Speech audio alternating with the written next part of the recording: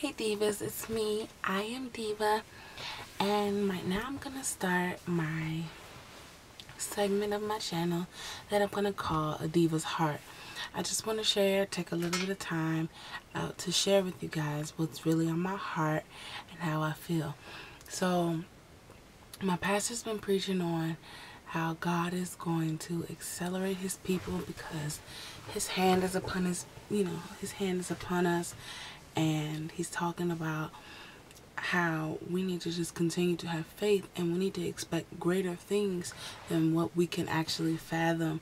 And so I want to share with you guys what's been on my heart. And so being a diva is, just about, it's not about what you have. It's about how you feel. It's about knowing your self-worth. Being a diva is understanding that you have purpose and that God created you to do something extremely great for him, to impact the world, to impact those that come in contact with you. Being a diva is about being bold and classy and daring. And so the reason I said I spoke about what my pastor has been talking about, because I really feel like not only is God accelerating us in destiny and purpose and all that, but he's accelerating in how we look at ourselves. We are his image. He's accelerating our thoughts, our thought patterns, the way we look at things. He's changing everything around us, and it's happening so fast. And so I just want to encourage you guys to keep up with the current, because change is necessary. I've been through a hard life. I've had a hard life, and I'll go into depth with my story later on maybe, but I will say that it affected me and how I looked at myself, how I thought about myself, how I looked at others. It affected me so bad. And so God has really been using me to kind of just, come out of my shell, come out of what I've been used to, and to push forward, to run with, with nothing attached to me, and be all that I can be.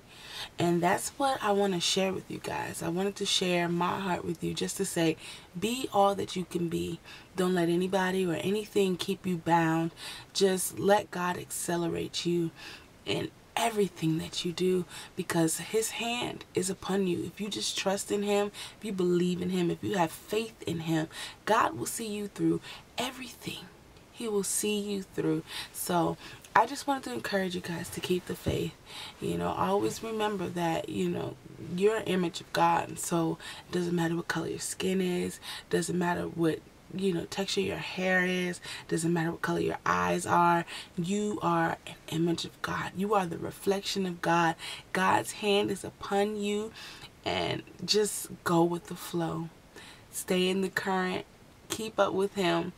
Always tell yourself, I'm a diva. Love yourself unconditionally, because if you don't love yourself, no one else will love you. And I just feel so good, because things are just really working out for me. This year, I can honestly say this is the first time I can really say that I am truly free. I mean, no burdens, no heartaches, nothing. I'm just free, living life.